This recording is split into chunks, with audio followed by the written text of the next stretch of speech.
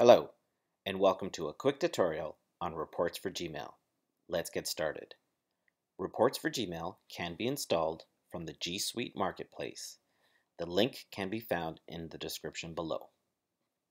To get started, open up any email thread that you would like to create a report on.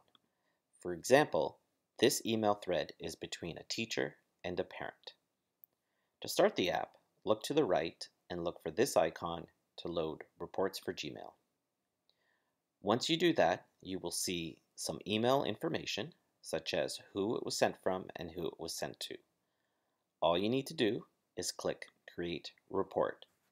This will create a beautiful Google Doc with a nice, neat summary of the email thread.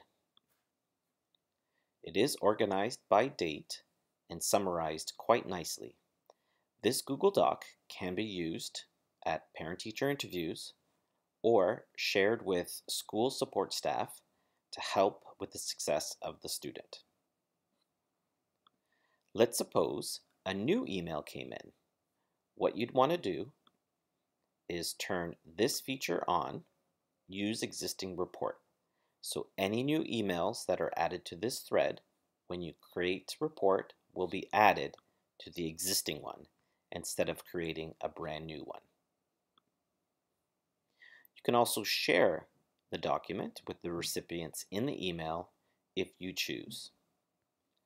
For more information, you can look at the instructions section of the app, which contains our written instructions and our user guide, as well as this YouTube video.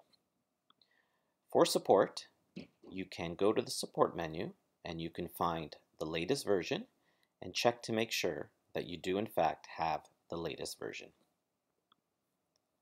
We also have our support links here in case you have any additional questions. Thank you, and we hope that you enjoy using Reports for Gmail.